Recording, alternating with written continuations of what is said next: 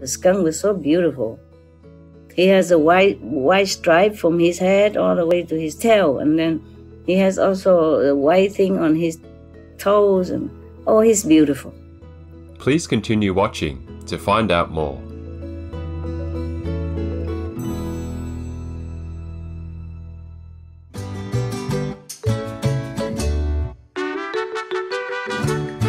Tengan un bendecido día, amados televidentes. That means, have a blessed day, beloved viewers, in Spanish, the official language of Mexico.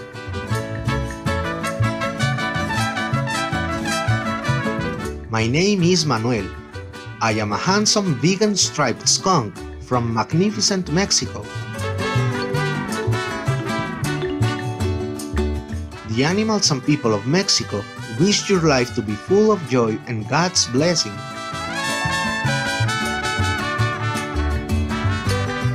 Welcome to our show entitled The Bold Confidence of the Striped Skunk. Today, I'd like to share with you about who we striped skunks are and why you needn't fear coming across us, because, despite our confident attitude, we are very sweet-natured little animals. Please stay tuned.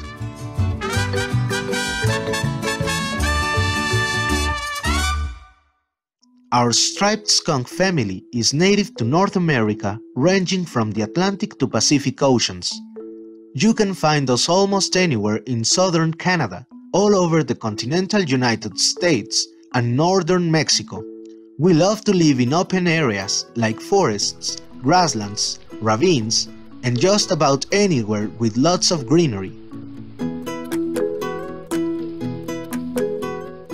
Nowadays, we have adapted to the environment that is close to our human friends' living areas, such as the countryside and cultivated lands. Yet, wherever we stay, we like to be close to a water source. We always nest less than 3 kilometers from water. We usually choose to live in abandoned burrows of other animal friends, like foxes and woodchucks, or under rock piles, tree stumps, logs, or cellars. We can also dig our own dens if we need to, and we collect a lot of leaves to cover our nest outside and put some inside to make a comfortable bed.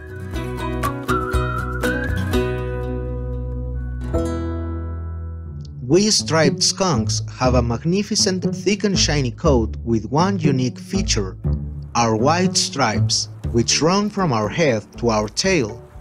The stripe starts from our nose as a thin white stripe between our eyes up to the top of our heads, where it meets a large solid white triangle that then splits into a V shape, running down our backs, meeting again at the end of our tails. Kind of looks like a superhero costume, don't you think? The rest of our body is black, except for the upper part of the tail, which has a mixture of black and white fur.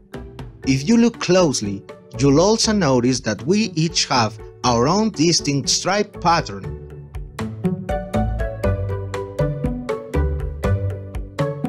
We may be small, about the same size as a house cat, but we are the biggest of the extended skunk family.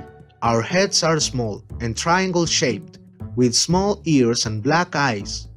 Although we can't see very well because we are nocturnal and our eyes lack nictating membranes, our ability to smell and hear are exceptional. Our short legs have webbed toes and long straight claws that we can use for digging and looking for food. We normally live alone, and although we like to only come out at night, we sometimes stay out looking for food until just before sunrise. When going out at night, we usually don't travel too far from home, usually only about 800 meters from our burrow.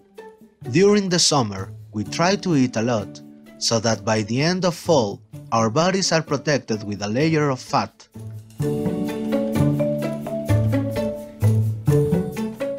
When it gets cold in November or December, it's time for us to go into hibernation so that we can sleep through the winter.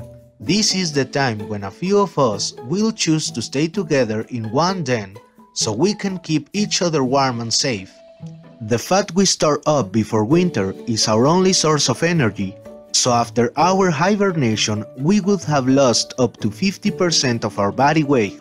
When spring comes again, we go out and start a new year of our simple life as a happy, confident skunk.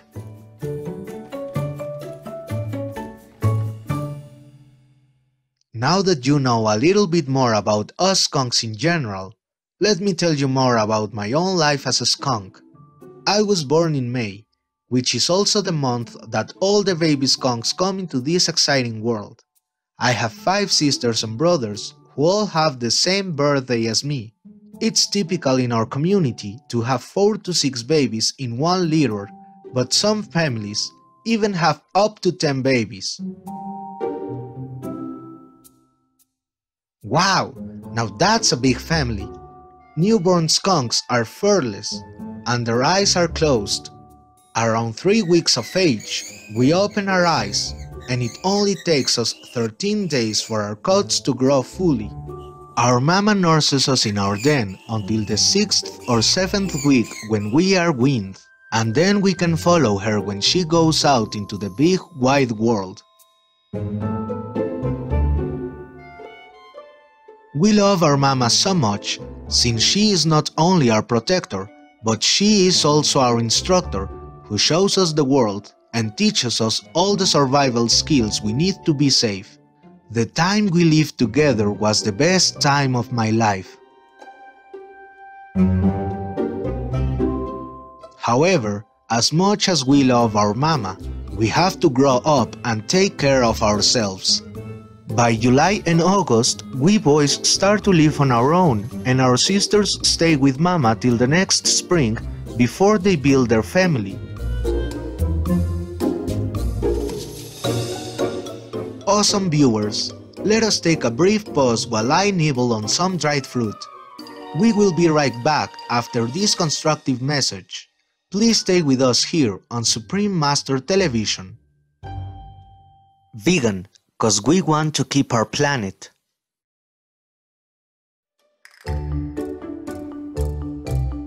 Welcome back to our program, The Bold Confidence of the Striped Skunk, on Supreme Master Television. Did you know that striped skunks are considered the geniuses in the skunk family? I can proudly say that we are very smart and can adapt quickly to our environment and food source changes. Not just that, we are actually very sweet and docile despite our not so pleasant reputation. Our philosophy is quite simple: as long as no one bothers us, we don't bother anyone.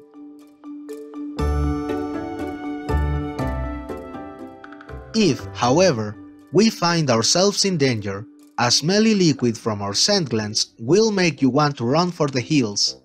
Despite our scientific name being Mephitis, which means bad odor, we only ever use this method as a last resort.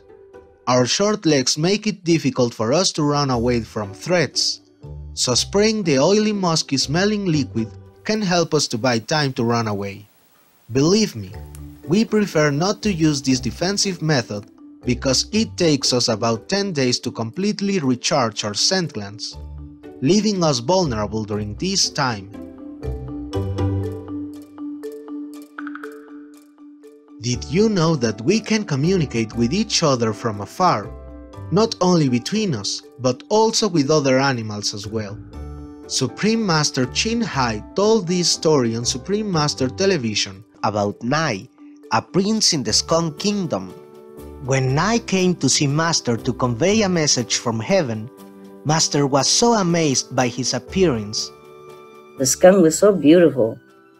He has a white stripe from his head all the way to his tail, and then he has also a white thing on his toes, and oh, he's beautiful. Master offered the royal skunk prince some vegan dog food which he gratefully accepted. She cared so much about him that she wanted to make sure that there was always food available for him and worried about his safety. It's getting colder now and wet. Poor skunk almost crawling away because he's a very short leg, you know, and he has to mend the inside of the bushes and all that at night, yeah? I don't know how he finds his way. I feel sorry for him. Almost by crawling way of movement because he has short feet. In tall grass or weeds or just to find food, almost teary. Thinking of him. Saw him only twice. First the whole body, but only sideways. He went in the bush. Second time he was a few meters away in the dark, only his eyes glow in the night, shimmering, shining at me with such pureness, while telling me the message for my safety. Love him so much, wish him well, but feel sorry for his lot. Oh God, all the creatures on earth suffer one way or another. No escape. When will this all end? Make paradise on earth quick. Okay, that's what I said. Master told Nai not to eat anything that was still alive, so she could take him with her after his life ended. That was why Nai and I turned vegan. We are grateful for your love, Master. We love you.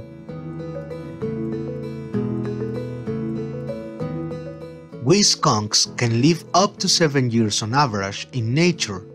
Even though our population is not considered at risk by the International Union for Conservation of Nature, a lot of us don't make it through the first year, due to harsh weather, diseases, and human activities. Please help to protect us by reducing, reusing, and recycling plastics, and keep your surroundings, especially water sources, clean. We hope you enjoyed our show and have a much better understanding about our gentle species. Que te vaya bien. I wish you well. See you again soon. Caring viewers, thank you for joining us for our program today. Coming up next is Buddhist Stories, Sinka the Brahmin Girl, Part 3 of 5, on Between Master and Disciples, right after noteworthy news. May heaven guide you to the right path.